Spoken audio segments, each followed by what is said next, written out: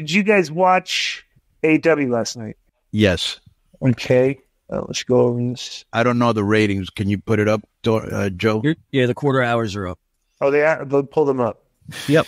What was their total overall number? 762? Yeah. Yeah, Tony was like celebrating last week because they got a bump with the showing the footage, but this week has been right back to 7-6. Well, let me see what did the rating. Obviously, the first one always does the lead-in. Mm-hmm.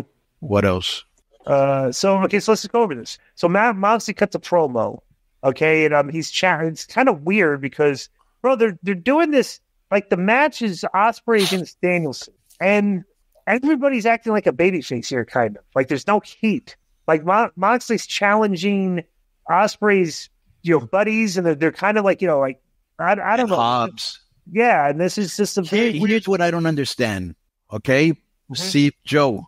Mm-hmm. If you can tell me this or Disco, all right, or even play devil's advocates, can somebody explain to me when, how, or why did Mox turn babyface?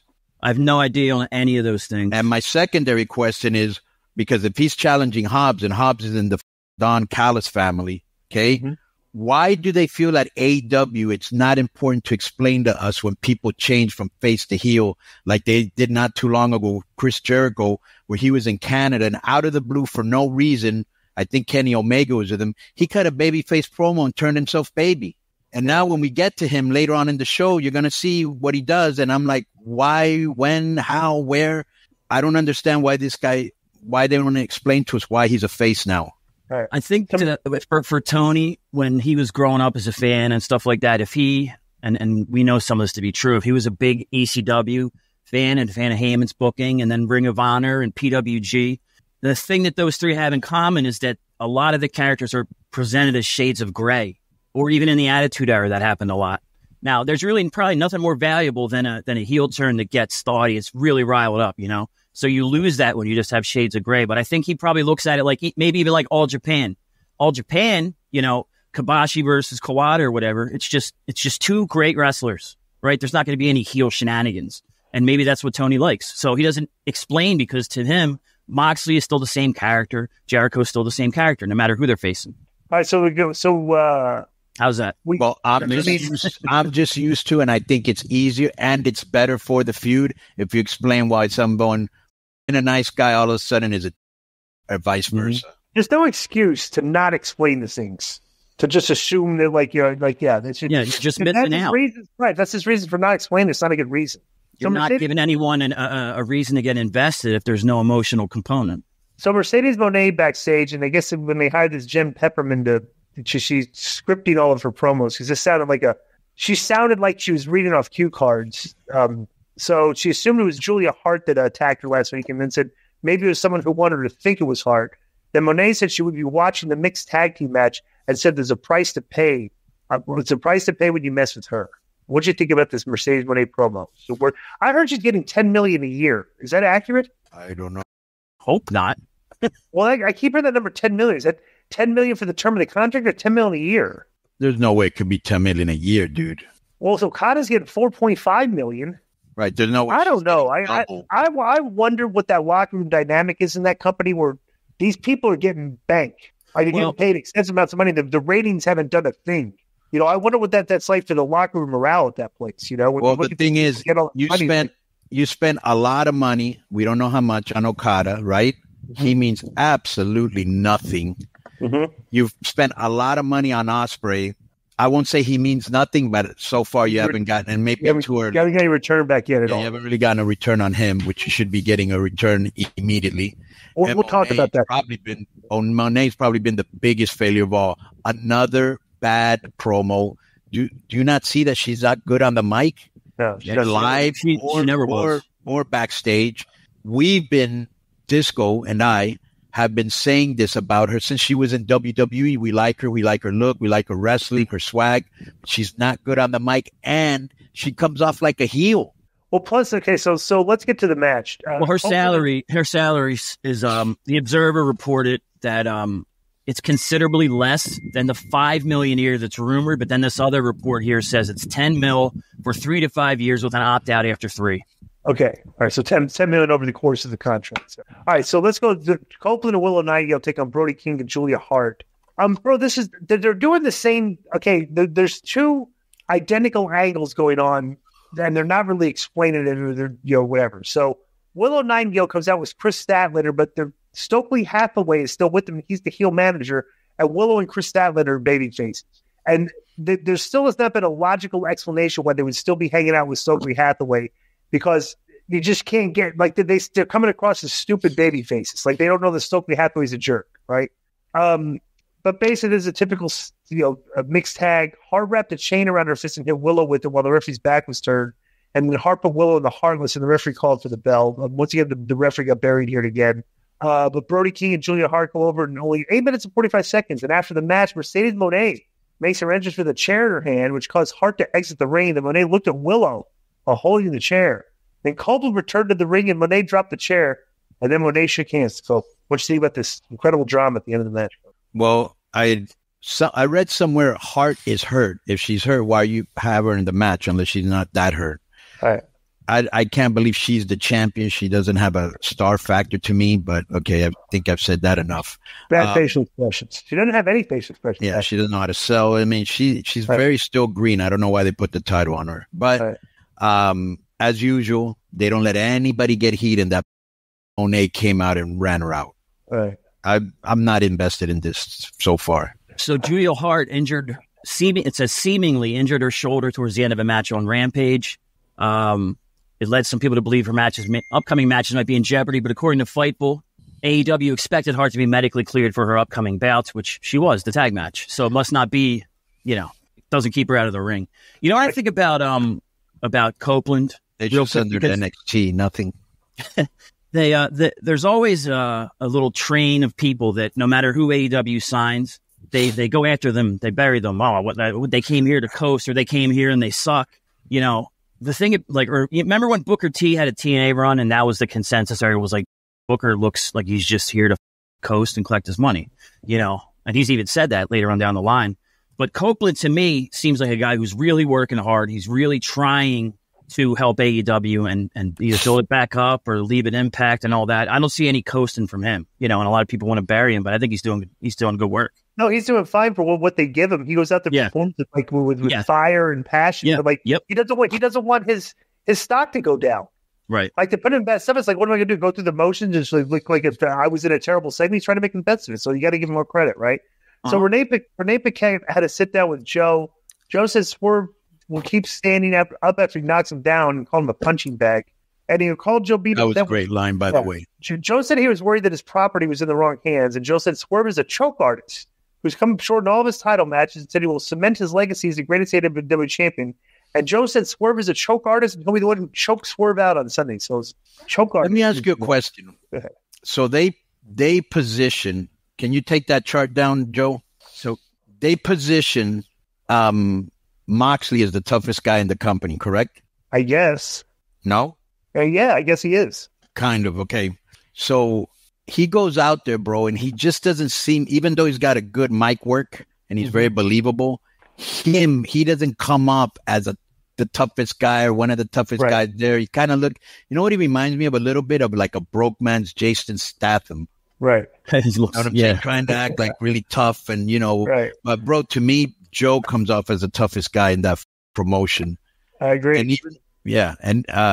even though just visually they don't really do nothing with this guy, Hobbs probably second. Who would it be in your eyes? I know there's a lot of little kids and young guys that do not look tough at all. But if you had to pick like the three toughest guys there, who would they be in your eyes? Hobbs, Joe, and Wardlow. Hobbs, Joe, and Wardlow. Okay, you, Joe? Joe, Cesaro, or Claudio. I'd say I put Moxley on there. Yeah. All right, so they cut the newly crowned, as I'm sure you guys really care about, the newly crowned New Japan World Champion, Jon Moxley. Very prestigious. So video package aired of FTR versus Young Bucks ladder match at Dynasty, and they showed backstage with Matt Jackson and Nicholas Jackson were with Tony Khan, and he told him to cut the segment. Then they were the Bucks and Okada were shown, and Matthew said he was sorry they had to cut FTR segments, and he made sure it ends up on social media. Then Okada said Pac won't make it to Dynasty and referred to him as a dead man.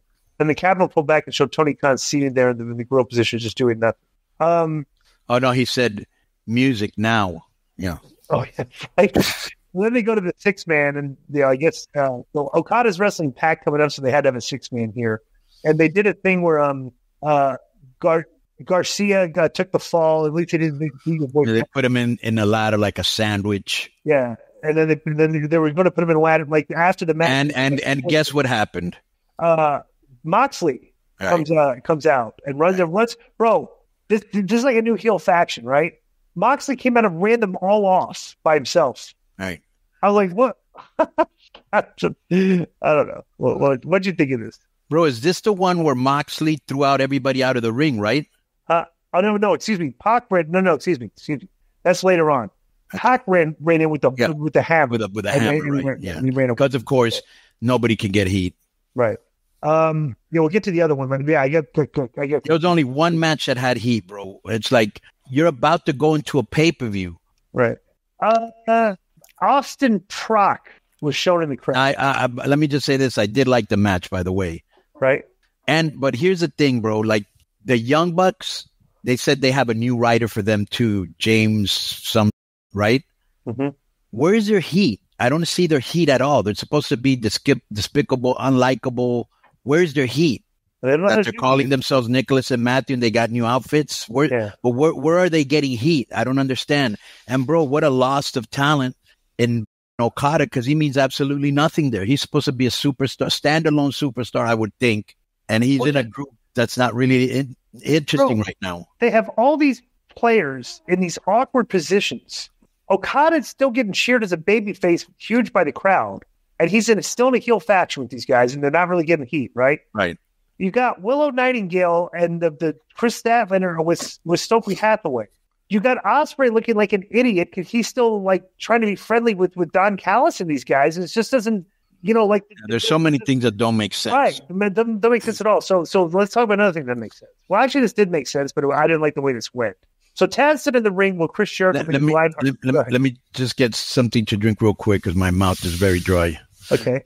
So let's continue with AEW here. So Taz stood in the ring while Jericho made his Lionheart entrance, dressed in non-wrestling attire. And Hook came out dressed in his hoodie that had the FTW title with him. Jericho thanked Hook for coming out. He got booed for thanking him. Jericho said Shibata was collateral damage last week and said he didn't think Hook was listening to him as much as he should.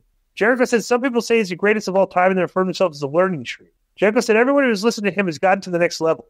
Jericho said everyone who's entered the Jericho vortex has come out the other side a better performer, a better wrestler, a better person. Jericho said he wants that for Hook. He said he wants to get to the top of Wizard Mountain where they can breathe the rarefied air of Jericho. Jericho asked Hook if he was willing to put aside the animosity and sit under the learning tree. Hook said no. Taz kind of chuckled, and Hook said he doesn't need Jericho's help. Jericho told Hook not to be stupid. Taz told him to relax. Jericho told Taz to stop. He said he was giving the kid proper guidance that Taz should have given him. Jericho said he was trying to help Hook get rid of the dead weight he's been surrounded by for his entire life, and then Taz told Jericho to calm down. Jericho told Taz to stop. Jericho told Hook that he's not as good as he thinks he is. Taz tried to speak, but Jericho pushed him into the ropes, and then Taz fell down. I got the chant on that. And then Hook dropped his mic and pushed Jericho into the corner. Jericho held the mic while Hook held him in the corner, and then told Jericho that he liked him, but he crossed the line. Hook said if Jericho wants to see how good he is, he would face him anytime, any place, and anywhere. And Hook told Jericho to get out of his ring. A guy in the front row held up a "Who booked this?" while others in the crowd sang the goodbye song. While Jericho just kind of walked away. What did you think about this and the out of this? What did you think about this thing overall? Unfortunately, I was not a fan. Number one, when he was giving Hook advice last week, I was like, why are you giving advice if he has a father that wrestled in the business and is a commentator on the show? Right. That was weird right there. Right. Again, why did he turn heel? What did Hook do for him to turn heel? He didn't listen to him. Right. Kind of a weak thing there. Problem with Hook is he does not look that tough. He's very thin and young looking and not that tough looking, even though he does suplexes and he's over with the crowd. I think they put a leather jacket on him to look bigger or cooler. Neither was established. I really thought that what they should have done here is when Taz got in Jericho's face, Jericho beat out of him. Hook turns him around, gets some heat on Jericho. Just as it looks like he's going to hit him with a suplex or something. Jericho kicks him in the drags the son on top of the dad, says something, gets out. He shouldn't have out like that. I did not like this segment at all for all the reasons I just mentioned. If they're still going with Jericho being the heel here, I was like, this was a very weird way to end this segment. Right. Why didn't he get heat? Bro, there should have been something like that. This is how that, I don't know how you get there, whether it be or whether he had a fireball again or whatever it was, right? Right. But this should have ended up with Hook like selling, maybe handcuffed to the ropes while Jericho had his dad right in front of him in the walls of Jericho. Right. That should be like, I could do that too. However you get to that spot, that's the visual that should have happened there, or vice versa. Hook in the thing with Taz, having to sit right in front of his, watch his kid, and tapping out to the walls of Jericho. But this was like a very like bro, he's talking about even the verbiage here, right? Hook said if Jericho wants to see how good he is, he would face him anytime, any place, and anywhere. Bro, they just wrestled like 2 weeks ago. Yeah. Like, what are you talking about? Like I don't understand how Jericho's not reading this and saying, hey, I don't want to do this, or I doubt Jericho's doing this. I can't believe that he's reading this from whoever it is, a writer, since they have writers now, and they've given names. I guess Peppermint is for Monet. The guy wrote for, I guess he's writing for the Young Bucks. So Brian's in there, I think, right? Brian who? Brian Danielson. Yeah, but I don't know who he's writing for. So I'm just saying these people that are writing specifically, for them, or if it's Tony, why they're not getting it and going, bro, this does not sound like it's good. I would change this, and this is what I would say. Well, let me get to this, because maybe Tony has on his piece of paper that he wrote right after the next few months or however long it is.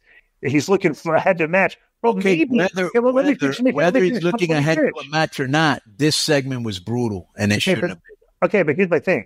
If the narrative here is you want Hook the babyface against Jericho the heel, right? Okay, this segment ended atrociously. There was no heat, and the heel just out, right? Right. If you want to get there, but we may be reading this wrong, right? Maybe Hook is the one that's going to end up being the heel, and Jericho's getting the babyface, and maybe that was supposed to be sympathy at the end on Jericho. Maybe. I don't know. That's all. That's what I'm thinking, because I got that segment. Usually the booking isn't that nuanced, but I'll go with it. But I'm just saying go ahead. Wouldn't it be, because I don't know, and I guess maybe you guys don't either. I don't know if Tony hands out scripts like WWE mostly would. So maybe Tony gave them an outline and said, well, I want this, and then Taz, you're going to do this, and it's all leading to this. But they have to come in and make up the verbiage. Like, it's kind of like whatever it is. Form. Yeah. Whatever it is, it didn't work in this, okay? So next we got Deonna Purrazzo. And let me tell you, I'm sure that Taz and Jericho looked and said, what is this? And I'm sure that they probably showed it to their friends. What do you think of this? It's kind of JoJo, and they have enough power to get it changed. If they thought this was good, well, after watching it, I'd like to ask them if they still thought it was good. Yeah. Next was Deonna Purrazzo against Mariah. Oh, no, we had to sit down with Swerve, and she was asking him about, are you a choke artist? He said Joe called him a punching bag, a choke artist, and a parasite. Swerve said that Joe will be calling him the new AEW champion on Sunday in Piquet. Well, we know who wrote that. We know who wrote that promo for you was called a parasite. Right. Piquet asked Swerve what makes him so confident that he can beat Joe, and Swerve said it's not something he should be answering to her. Swerve stood up and removed the mic and his jacket, said he would tell Joe to his face inside the ring later tonight. So then we go to Deonna Purrazzo and Mariah May, and she's out there with Toni Storm and Luther. And that they keep beating this Mariah May, and I think there's some value in her because she looks good, and she's at least got some personality out there. Right, yeah. So May went for a finisher. Purrazzo countered into pinning, got the 3 count. Then after the match, Stormer in the ring and put the boost. Purrazzo, which actually looked pretty good. Some of the one thing the top girls on this show do is they do beatdowns really well. Yeah. Like when it's time to do this. So 100%. Right. So that's better than the guy. How fast Anna went from something really big to Well, she's second fiddle here because she stormed into the ring and put the boost to Deonna Purrazzo, and then Thunder Rosa came out and cleared the heels for the ring, and Purrazzo recovered and shoved Rosa and shoved her back. Then May pulled Purrazzo to the floor, and Storm stuck up behind Rosa and then kicked her. Then Storm set her for Storm Zero, but Rosa escaped and punched her. Then Rosa put Storm in the camel clutch and then smeared lipstick all over her face. That was actually a good visual there at the end. Because that looked like Yeah, this was getting did her not back. like that, and she was getting back. Well, this was getting her, she like a shoot a little bit, you know. this was getting her back for her wiping her face paint off last week. Right. But again, every single match that they had the babyface come for a save, I would not have had the babyface come in for a save, and I would have put heat every single match. So Billy Gunn and the Acclaimed stood on the Jay White, Austin Gunn, and Colton Gunn spoke with Paquette. White called for the Acclaimed and Billy Gunn to put their trios title on the line, so they put the Ring of Honor 6-man title on the line, and a winner-take-all match times. Wow, exciting.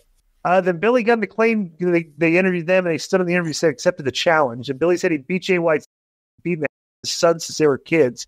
And Caster challenged the Guns to face him and Bowens in a standard tag match at on Collision. This angle, how long have this angle been going on with these teams? Like, they've already wrestled each other months ago. Then they kind of teamed up, and now they're wrestling each other. It's like, bro, it's pretty funny. It's talking about like all these dream matches they're supposed to have here, but it seems like all these angles circle back, and like the only people they work for 3-4 months are the same guys. You know, it seems like. So for some ungodly reason, they're pushing Shane Taylor. What's it called? Shane Taylor Enterprises or promote? What's it called? What's his group called, Joe? Shane Taylor Dynasty or something like that? I believe it's Enterprises. No, it's Promotions. I'm sorry. Shane Taylor Promotions, okay?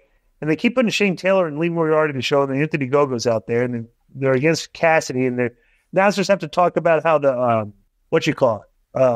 Cassidy has no friends today, right? I guess they were hurt or something. So Cassidy took out the sidekicks. Gogo and Moriarty tried to interfere, and Cassidy took them out. Taylor threw a clothesline, and Cassidy ducked, and then Taylor threw another clothesline, put him down, and the Rockcast team announced Elite versus FCR and Pac for Saturday's Collision. While they were doing this, in the ring, Cassidy connected with the orange punch and scored the pin. After the match, Lee Moriarty entered the ring and put Cassidy in a chokehold, which is a weird-looking chokehold. You know, looked like it was easy to escape from. And Excalibur said Rocky Romero and Katsuya Shibata were not in the building and couldn't help Cassidy. That's when it said it. Then a Go-Go, rolled his sleeves up and punched Cassidy one time in the belly with just a short little uppercut. And Cassidy sold up like he was dead because Go-Go was a boxer. What did you think of this? Oh, then Matt Sydal and Chris Daniels ran out to help Cassidy. But then Trent Beretta took them out with a chair on the stage. Then Beretta threw a chair at the head of Sydal for some reason. Then Beretta looked at the heels and Cassidy and then turned and walked backstage. What did you think about this? Yeah, there's this reminds me. They draped the Shane Taylor Promotions flag over Cassidy at the end. This was the only match that they let him get a little bit of heat, and it didn't mean anything because neither Shane Taylor means anything, Anthony Ogogo means less, and Lee Moriarty means less than him.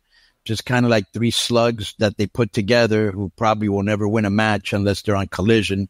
Shane Taylor always looks good, and he always loses, kind of like Brian Cage, who we haven't seen in a while. Yeah, I'm not into this at all. I didn't like anything about this. Typical Orange Cassidy match. You know, he gets beat on, then he makes a comeback, and he gets a win. Not into this at all. Let me give you the first match. Okay. They had a video package for Roderick Strong and Kyle O'Reilly's story. It was actually not a bad video package explaining some stuff, so I'll give him credit for that.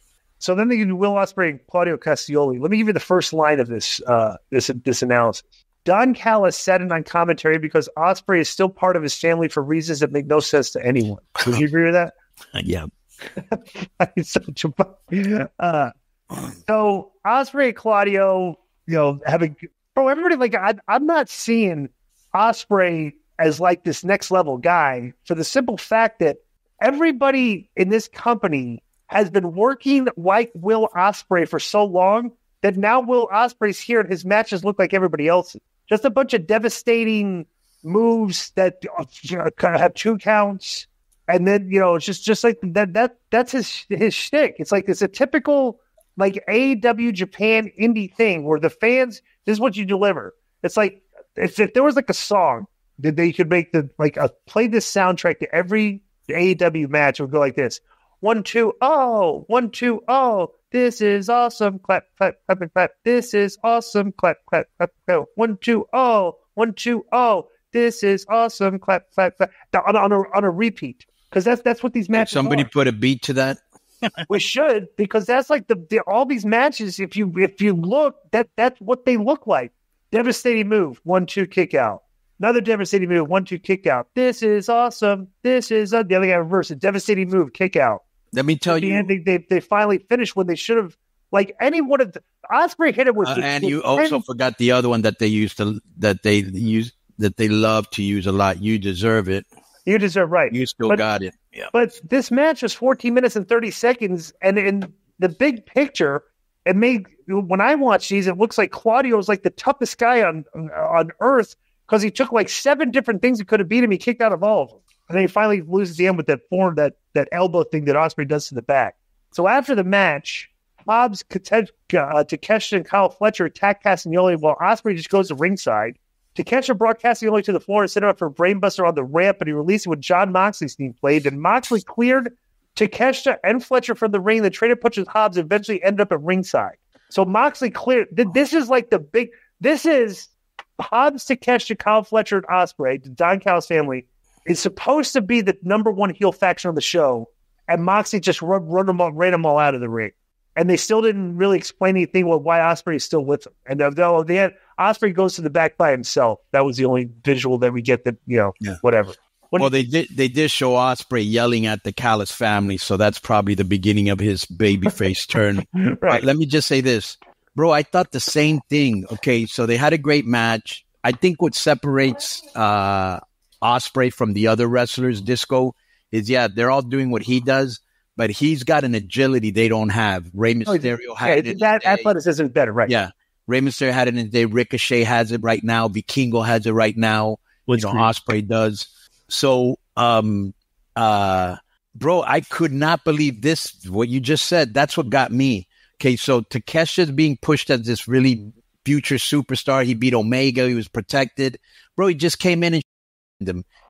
The other guy, and then he Hobbs. Right.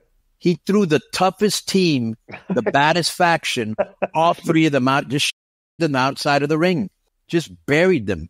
Bro, very bad. That's not how you do it. And, of course, they can't get no heat, even though it's the go-home show, right, before the pay-per-view. Right.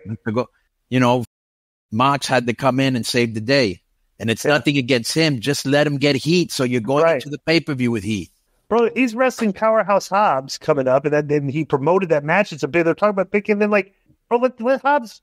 Hobbs is out there with his whole crew, and why? It's like, why does Hobbs have any chance against Moxley? If you're like a betting man, no, maybe not, right? I think it could be done as I think it would be like a surprise, like wow, an upset. And look at this guy, and maybe it's that's what it would be, an upset. That anybody could do that. That's not what we're saying, but I think. The only thing what we're going to finally see is this show, Swerve wins a championship. Well, so at the end of the show, Swerve comes out and makes his entrance accompanied by Nana. He recalled asking how he'd beat Samoa Joe, and Swerve recalled standing over Joe last week, said Joe was quivering like a little. Swerve said Joe was afraid and he knows that Swerve will beat him for the AEW World Championship, and Swerve called out Joe. Joe makes his entrance with a group of security guards, and the guards tried to stop him entering the ring, and Swerve went up top, performed a double stomp that took out the security guards. All of them, they did the bowling pin spot there, even though he did a double stomp on Joe, which that's like you're jumping up the top rope and your 2 feet are hitting the guy, and everybody else fell down, which I guess that's how the kids like to do it these days. So, watch me start the ring, and Joe mocked Nana's dances while standing behind Nana, who was heading to Swerve. Nana turned around and backed up in a corner of the ring until Swerve blindsided Joe. Swerve hit Joe with the house call kick and Swerve went up top, but Joe cut him off. He's not that man. Then headbutted him and gave a muscle buster and held up his title belt while standing over him to close the show. But he got the heat here, but this didn't really, it wasn't done in a, Joe should have put Nana in a choke, right? Swerve should have come up behind Joe and tried to peel Joe's arms off of while he's choking out Nana, come up behind him. And while he's behind him, Joe should have bagged the back kick Swerve in the, and then did his things and stuff. But the way this was laid out, it's like Swerve, just went up to the top rope and just got cut off, and it's like he didn't really. It's like this is a brawl. It's like Joe just got the better of it. It wasn't like any cheating or anything. I don't know. It's just it's kind of weird how they lay these things out. I don't know what they're trying to accomplish. Sometimes. So there's not a lot of detail to stuff like this, but the visual picture at the end was fine with Joe getting the heat. So what'd you think? Yeah, I just didn't think this was good heat. I would have had Joe break Nana's back or something with construction concrete bricks that to get Carrion used to punch. Right. And Swerve goes into the ambulance. He goes, stay in there. I think I broke my back. Stay in there. Don't worry. He goes, just get him for me. He goes, don't worry. I'm going to dedicate this to you. As he's saying that, Samoa Joe goes into an ambulance, beats out a swerve, juices him, throws him in the ambulance with the other guy and just leaves. There you got some heat, where the guy, I don't know. I just did not make me want to see the match, even though the match will be good. And I think Swerve's going to go over. All right, we're going to start doing just a very small, minuscule bit of homework each week now from now on, because I have a segment that I want to do that you kind of turned me on to, and I was thinking about this would be interesting for us, right? I want to do at the end of our reviews, do a top 5 of the week. Your 5 ranked, like the top 5 guys that put on the best TV this week on SmackDown, Raw, and Dynamite. Right. We'll start it next week because we'd have a chance, but just write them down. And we'll do our top 5, and every week we'll look at like how many guys are in our top 5 every week. All right, and stuff. I think it'd be a good way. Remember we talked about the hits and misses thing that Cal does. Yeah, let's do something like that. All top 5 of the week. Now we'll do from now on. To the top 5. Well, then that'll start next week. But that's been our Dynamite review. Comments, questions, suggestions, whatever. Send them to k100questions@gmail.com. Keep the letters short. Boom, so we can read a grip of them. Joe, you can participate in the top 5 too. Thank you. Yo, what's up? I just want to thank you guys for watching this clip. Don't forget to hit the like button, leave a comment, and subscribe. And join our YouTube membership for hours and hours of exclusive, unedited, uncensored content. And being a member will help you get involved in our upcoming live streams. Thank you for your support. Thank you for riding with us. I know you got a lot of other podcast choices, be it wrestling or other ones. And thank you for picking us. Boom.